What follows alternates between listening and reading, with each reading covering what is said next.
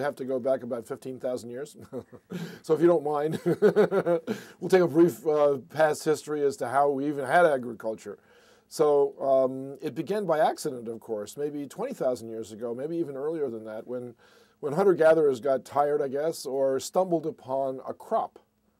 And that crop said, you know, you guys don't have to look around for food anymore if you learn how to take care of the crop. And these crops varied, but mostly it was wheat, and it was mostly in the Middle East.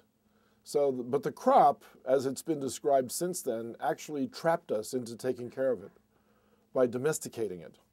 So we became sort of parasitized by our food.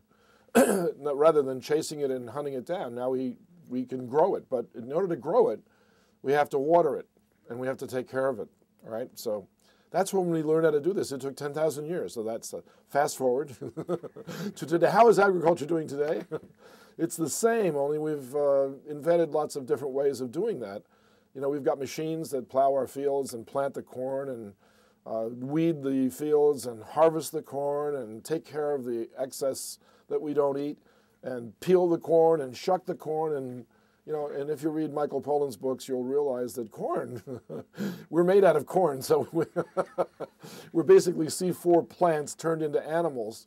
Once again, we appear to be trapped by a crop, this corn crop and wheat crop, rice crop. If you look at the amount of effort that goes into producing the food that we eat, it's heroic in terms of it's really pushing a very large square peg into an ever-narrowing round hole until finally that hole is going to shut, and then we'll still have the square peg.